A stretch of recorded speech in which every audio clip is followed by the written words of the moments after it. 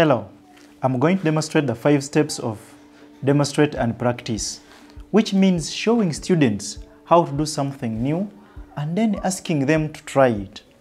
The first step is to decide on a task to demonstrate. In this lesson, I'm teaching students how to identify triangles. I ask myself, what tasks could I use to show students what to do? After they see examples of triangles, I think I could show them how to look at the shape and explain why it is or is not a triangle. The second step is to do the tasks myself and decide if I need steps or whether I will show them how to do it without steps. When I look at a few shapes and pick out the triangles, I notice that I do these 3 steps to explain why some are triangles and some are not. Step 1. Look. Is it a closed shape? Step 2. Look, does it have 3 straight sides? And step 3.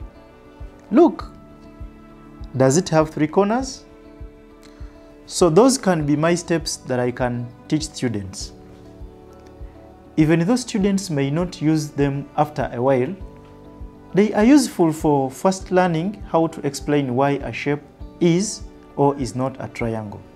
I'm going to check that the steps are short, describe specific actions, and seem easy to use. Short? Yes. Describe specific actions? Yes. Each one is looking and asking a question? Easy to use? Yes. The third step is for me to demonstrate in class. The fourth step is to lead students through the task by asking questions. The fifth step is to let students try on their own. I will show you what these steps look like in my classroom.